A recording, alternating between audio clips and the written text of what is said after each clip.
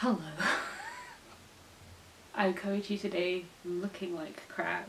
Looking like a bag, just like a whole sleeping bag, because my emotional support blanket matches the colour of the...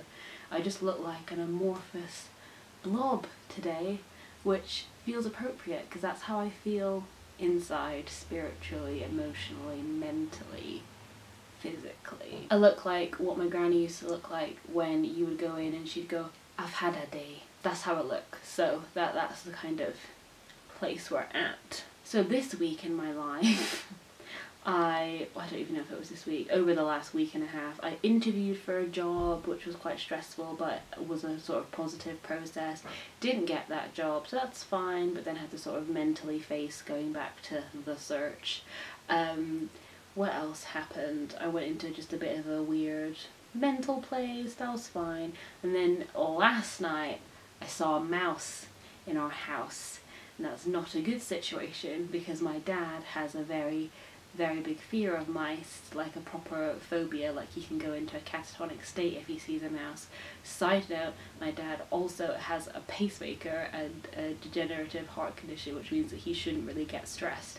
So both of those things combined is just not a great time. We think that they're not nesting here because we don't have any droppings or any evidence in the house. I've just seen it twice. So about 3 weeks ago I saw something sort of black dart out of the corner of my eye, thought it was like a spider, and then we didn't see anything for the rest of the night. We just kept a complete eye out, and I thought, oh, you know what, because this happens sometimes. I think out of the corner of my eye a piece of my hair has like fallen, and I've just thought it was something on the carpet. Happens to me all the time. And this is about 3 weeks ago, so we brushed it off. And then last night the same thing happened again, but we were watching TV, like sitting at the table, and again it was out the corner of my eye. I saw something darting, but I was a lot more sure about it that time. I was like, I think it's a mouse, and I got quite in a bit of a state. And then we had Mum over, she's in our bubble, she also had her jab, so we felt fairly safe, had all the doors open so the mouse could run out, and we were tipping up the sofa, it wasn't coming out. And then of course once Mum left, I kept a laser focus on where I'd seen it, and then while Dad was making his tea in the kitchen I saw it run back into his room, and I was like, ah! Which was nice actually, because at least I wasn't lying. Like, I felt like I was the girl who cried mouse because nobody else had bloody seen it, so I thought, oh my god, I've gone round the bend, like this isn't real. But it's real. And then we talked to the girls upstairs in the flat upstairs, and they've seen mice and they've got droppings and stuff and they've heard scratching, so we think that the primary nest is in the upstairs flat, and it just occasionally comes to visit us, grace us with its presence. So we've been dealing with that, which has been not fun. And this is such a long intro, I just feel like I need to... This video is late as well, obviously, as it always will be, and it's fine, it's fine. I've just had a bit of a week, is what I've had. So I just wanted to share.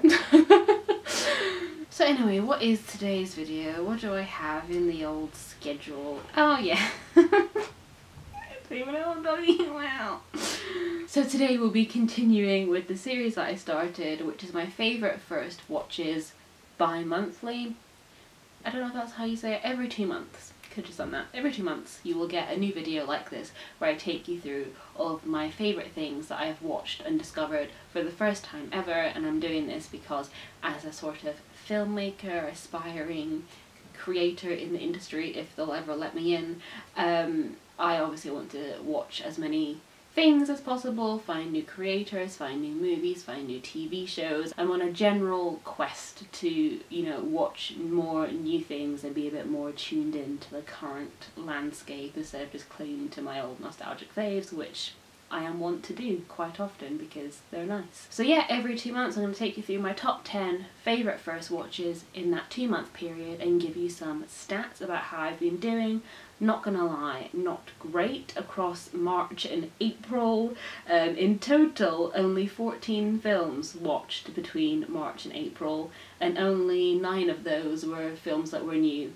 So, not ideal, not ideal. And obviously I'll take you through the new ones in the top 10 section, but for anyone who is curious, the rewatches in March were Whiplash, Lord of the Rings, The Fellowship of the Ring Extended Edition, and then the rewatches in April were Lord of the Rings, The Two Towers, Midsummer, and Promising Young Woman, because it came on Now TV, and you should absolutely watch it, and also watch my video on it, because I like that film a lot. So to break it down per month, in March I had 4 new watches, 2 rewatches, and in April I had 5 new watches and 3 rewatches, and that's all for films, not including TV at all there. Compared with January, February, it's sort of the same. In Jan-Feb I watched 19 films and 16 of them were new, so obviously I watched a higher ratio of things that were new in Jan-Feb, but sort of the ballpark figure is the same, and I gotta do better. And I also gotta stop rambling and just get into some reviews, tell you what I've been watching, what I've been liking. So the first one I want to talk about that I watched right at the beginning of March, and this literally feels like centuries ago, was Raya and the Last Dragon, which obviously was meant to be Disney's sort of big release of the year, and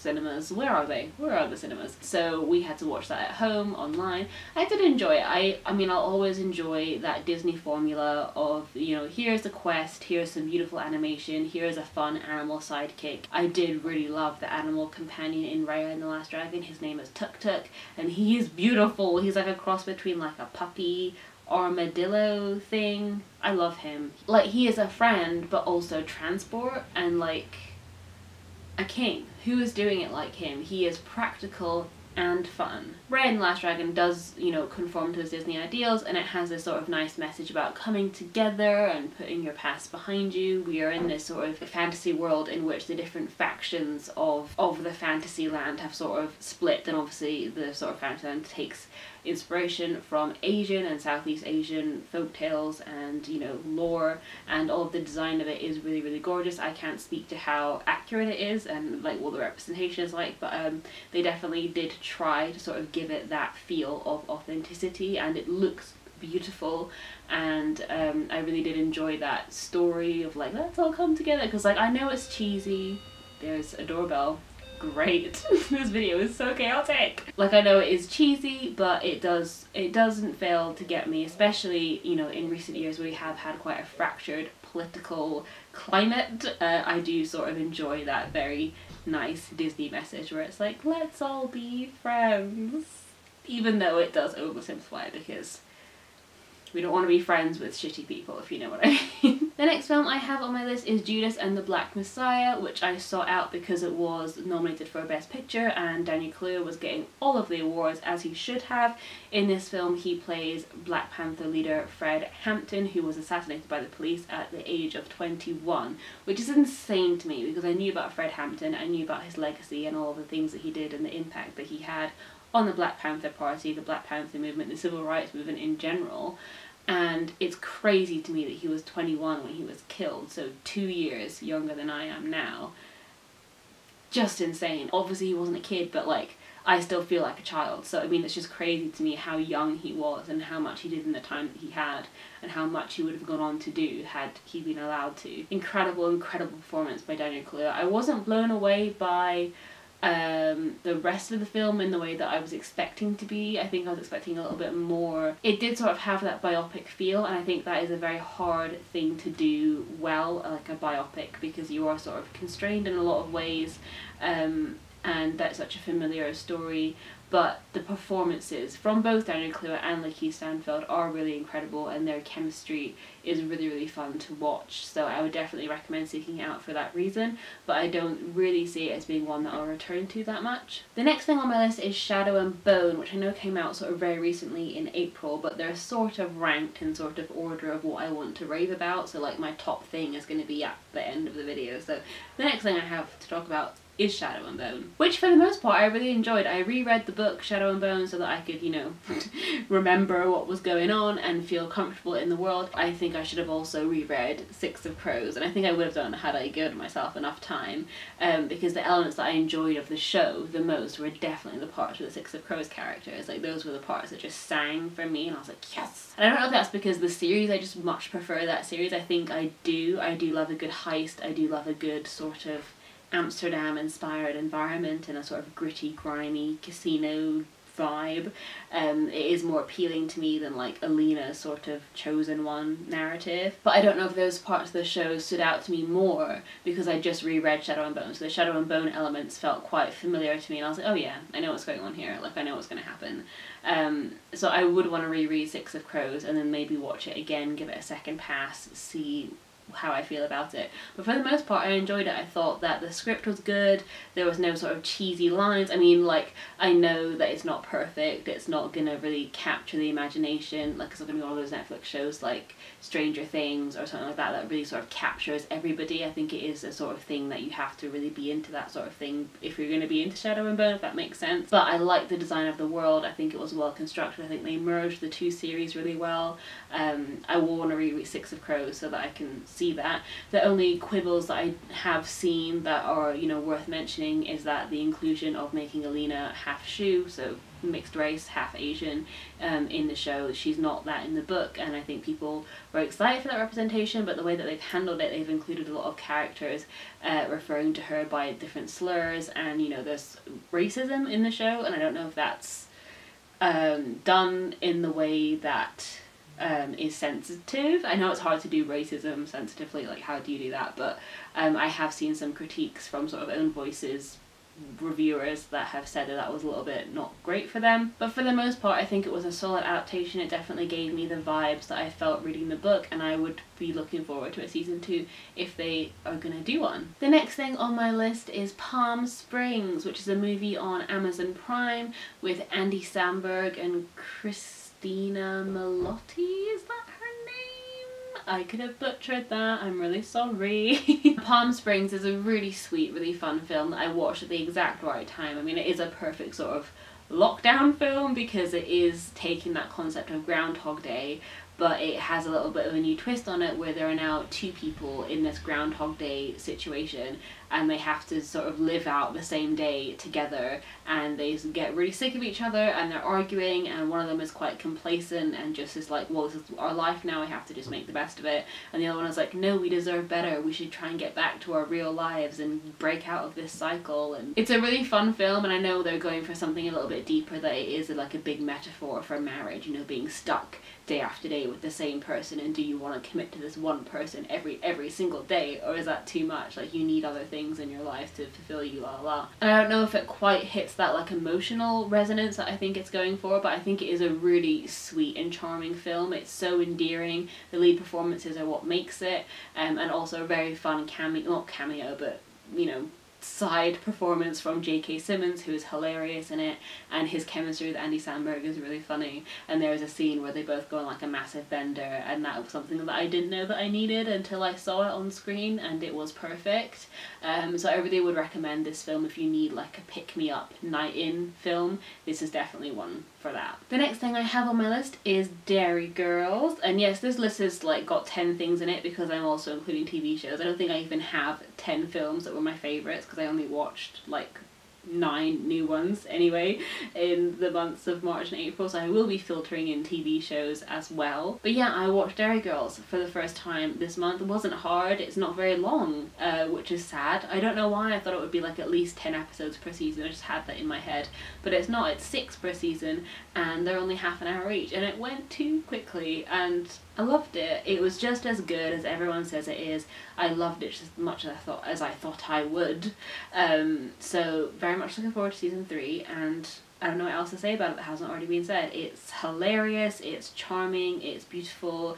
It's these girls in Ireland coming of age against the sort of troubles. It's about friendship and the sort of political goings on at the time and family, and it's just scripted so cleanly, like there's not a wasted line. Seamless, beautiful, loved it. My next favourite was Love and Monsters, a new Netflix film starring Dylan O'Brien, which again was sort of very timely to watch sort of in this weird pandemic period, because we follow Joel, who in the like zombie weird creature apocalypse, it's not zombies, it's like some weird chemical fell down from the sky from like a bomb that went off, and then basically this weird chemical turned the animals to go all weird and mutation-y, and then they attack people and they're huge now. So Joel has been in this bunker for like 7 years, hiding with his crew, you know, trying to survive, and he finally decides that he wants to emerge into the dangerous outside world and track down an ex-girlfriend that he hasn't seen in 7 years and that he hasn't stopped thinking about, and he loves her so much,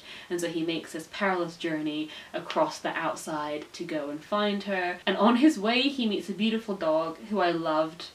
Incredible dog, like 10 out of 10 dog content. I love the dog so much. And also, if you're a dog lover like me, I will tell you now, the dog doesn't die. And no, that's not a spoiler. I need to know before I go into a film that if it has a my camera shut off, and I might do it again, so we'll see how this goes. As well as the design of the world being really incredible, the lead performance by Dylan O'Brien is also great. I mean, he's on his own for the majority of the film. I mean, he meets people on the way and he's got a dog, but he really has to sort of, what's the word, carry the film. His lead performance really does carry the film. I'm sorry if the continuity sucks because my camera keeps dying. But yeah, I can't think of a better time for this film to come out. It's literally about somebody entering into the dangerous outside world in order to pursue someone that they love that they haven't seen for a very long time.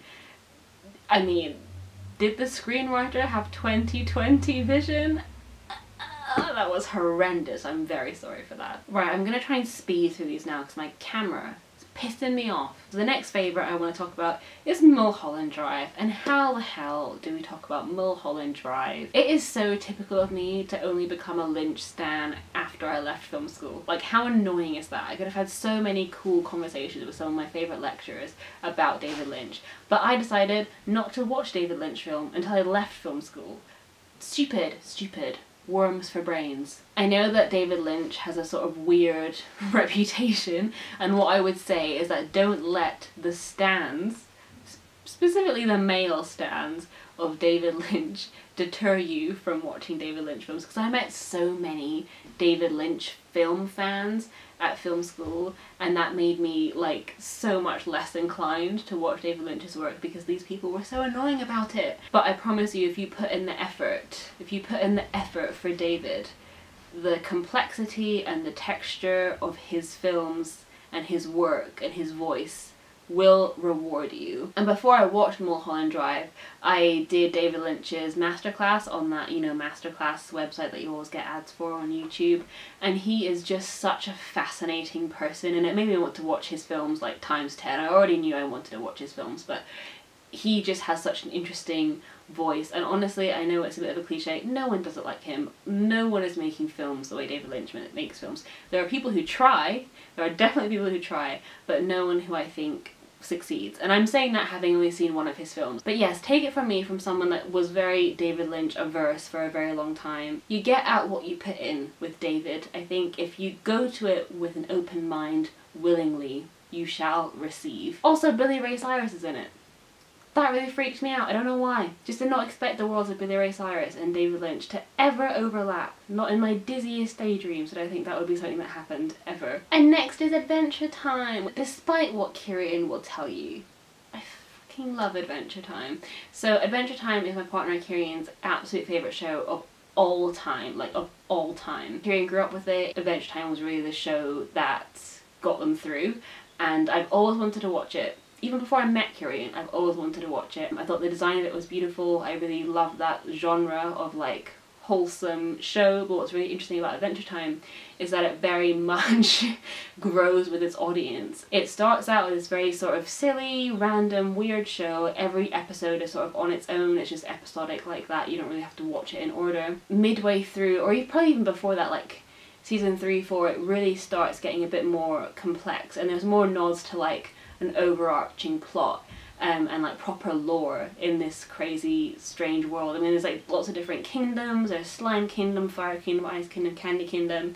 and they look gorgeous. Obviously the visuals are beautiful and stunning, but then the more it goes on, the more you find out about the world, what this world is, what it used to be, the sinister forces at play, and the different flashbacks come in, lots of weird things happen, and I think it's a show that is for kids but very much can be dissected and enjoyed by adults. There is so much there, and the creators of it, you can tell, have so much love for it, and they put so much into it, and it's just absolutely stunning. Again, it's 10 seasons long, but sort of like David Lynch, you will be rewarded if you put in the time and the effort, and the finale made me cry. It's just stunning and it's beautiful, and I love Marceline with my whole heart. I love Tree Trunks. Tree Trunks is like one of my favourite characters in anything ever. She is a little yellow elephant, and she is like perpetually horny and says inappropriate stuff all the time.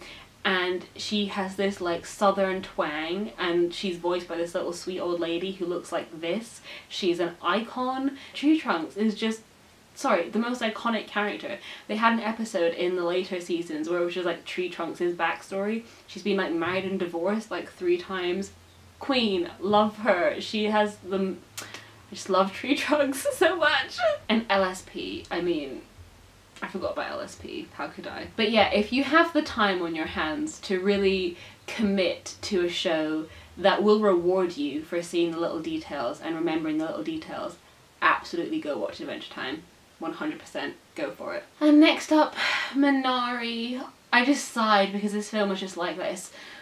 It's a sigh, it's like melancholy but also relieving. It's like an expelling of breath, you know, and that can either be a good or a bad thing. It can be like a sigh of relief, of contentment, but also like a beleaguered sigh.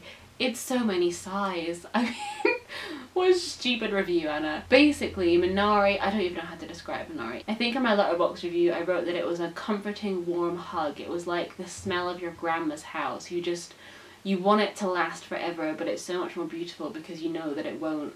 And it's wonderful. It's a story of an Asian American family trying to really settle in Arkansas in the 80s, I believe, and they've not got a lot of money, and the dad is really trying hard to make this the American dream, have this big start for them. The mother is really not so sure. She wants to sort of go back to their roots, and she wants her mother to live with them, and, you know, wants her kids to be connected to family. And it is just such a beautiful film. It's beautifully written, beautifully told. Stephen Yeun is incredible in the main role. The kids are also really sweet. I don't like kids, so that's telling you something. The little boy especially is just adorable. The grandma, incredible. She won an Oscar for Best Supporting Actress. She's insanely good, insanely good. And I was reading up a little bit about it, and this film, Minari, was the director's like 5th feature film, I believe, and he really wrote it as sort of his farewell to the industry, because I think he'd had some success before, but he really wasn't where he wanted to be, and I think he wrote Minari as like his sort of swan song, his goodbye to the industry, not thinking it would get made, and now it's Oscar winning. And that's just so indicative of what that film is. It is about the constant struggle and not thinking you're getting anything back. Oh, it's incredible. Please watch it. It's beautiful. And that brings us to my #1 pick. And if you take anything away from this video, is that you need to watch this film immediately. It is called The Mitchells and the Machines. It is on... Dad, oh my god, The Hoover. The Hoover now, when I'm talking about my favourite one? Father. The Betrayal. Oh my god. And that's funny because The Mitchells and the Machines is about a daughter and a father who are always fighting, and then they sort of reconcile over the course of like the robot apocalypse. So Dad, where's our robot apocalypse so that we can reconcile this betrayal? It is the spiritual sequel to The Incredibles that we don't deserve, but we absolutely need.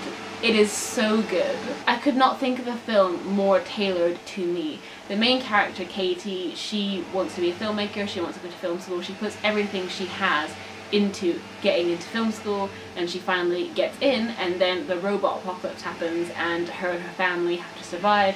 She has a little brother who's really into dinosaurs. Her dad is like very sort of practical, craftsy. He doesn't understand her like artsy stuff. He's like a man's man, let's go live in the woods sort of Ron Swanson vibe. And the mum is just like a loving mother, and she's trying to bring the family together all the time. And it combines all my favourite elements. It's like a sort of weird apocalypse, end of the world action sequence movie, but it's also about family and the importance of family. There's a dog in it, a really ugly pug, and his ugliness is like a feature to the plot, so that's just iconic in every single way. And it's a road trip movie as well, because the apocalypse happens while they're driving Katie to her new college, to film school, and they're trying to bond as a family, and they just have to save the world on the way. It's just an absolute love letter to all of these genres, like the road trip movie, the superhero movie, the apocalypse movie, the action movie. There's also an incredible set piece that involves Furbies, and if you need a film right now that's going to put a smile on your face and also make you cry, because both happened. You know, it breaks your heart and then like stitches it back together for you. Absolutely iconic. And Olivia Colman voices the villain. So what more do you want? Please go and watch it. The director is someone who worked on Gravity Falls, and if you watch the last video in this little series that I'm doing, Gravity Falls was my absolute favourite discovery of like the last couple of months. I think it's such an incredible show. And the director Mitchell's on the Machines worked quite extensively on Gravity Falls, so it just makes sense that this is right up my street, and I will be watching literally everything that anyone who's ever worked on Gravity Falls makes next, because they seem to just really have had great people, and then the people that made Gravity Falls have gone on to do incredible things. This video has been all kinds of chaotic. I feel like I've said a million words, and hopefully no mice have crept up on me during the course of this video. If you stuck it out to the end, leave me a mouse emoji, go on. I'm fine with the emojis, just not the real thing in my house. But yeah, leave me a mouse emoji if you got to the end of this very chaotic video. And I'm very sorry you've had to sit through all of this, and also all of my camera problems. And I'm probably out of focus, but it's how I feel spiritually, so we're gonna go with it. Anyway, thank you so much for watching this video. I will not take up any more of your time. Father, stop hoovering.